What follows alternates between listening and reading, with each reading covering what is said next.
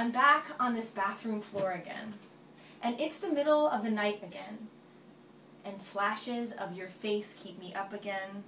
It's you, Abigail. You have stained my soul.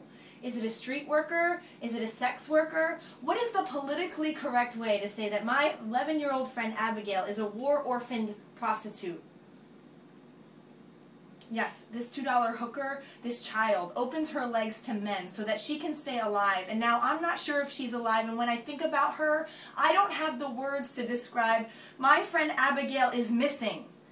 She is gone. She is nowhere to be found. And I have promised her in my dreams that I wouldn't stop searching for her. And I call her name and no one knows her. Her community tells me matter-of-factly she's vanished. Her country shushes me. It's not good for their reputation. My country tells me it's not polite to talk about her. Here she is the blame of a corrupt government in a country people know nothing about. Here she is just another number, another abstract thought that would never cross someone's mind in a line to purchase a cup of coffee that costs more than she would make selling herself for one day. Here she is someone else's issue. Here she has become another Facebook cause that people might check they like because it's trendy, or because they're too lazy, too busy, or too self-consumed to do anything else about it. She is the bottom of the earth to a world that has been brutal to her, that has beat her up and raped her in ways that people who could read would never be able to pronounce. This small child is gone, and I promised her that I would come and find her, and I can't.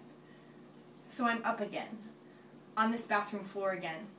It's the middle of the night again, and I need to scream her name.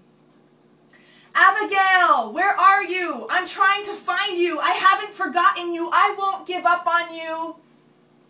I am struggling to find ways to talk about you. People here are disturbed by you, offended by you. I am too. You keep me up at night, and I hope you always do. You are my promise. I'm coming to get you.